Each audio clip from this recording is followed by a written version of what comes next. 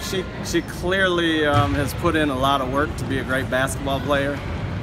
So the work ethic is there. Nobody's going to outwork her in terms of putting in the time and the effort.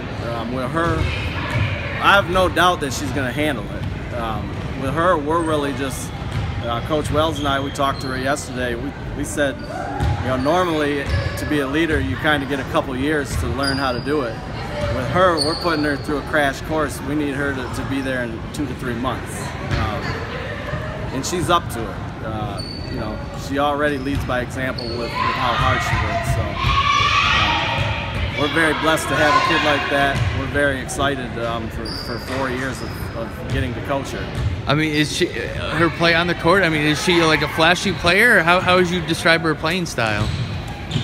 I think people would consider her flashy. She has all the moves, but in terms of just being a basketball player, she makes the right decision. So if she gets into the paint and help comes, she's going to kick it out to her teammates, or she's going to drop it off to the big. She's very, for a 14-year-old, she understands the game. She plays beyond her years. She makes everybody else better.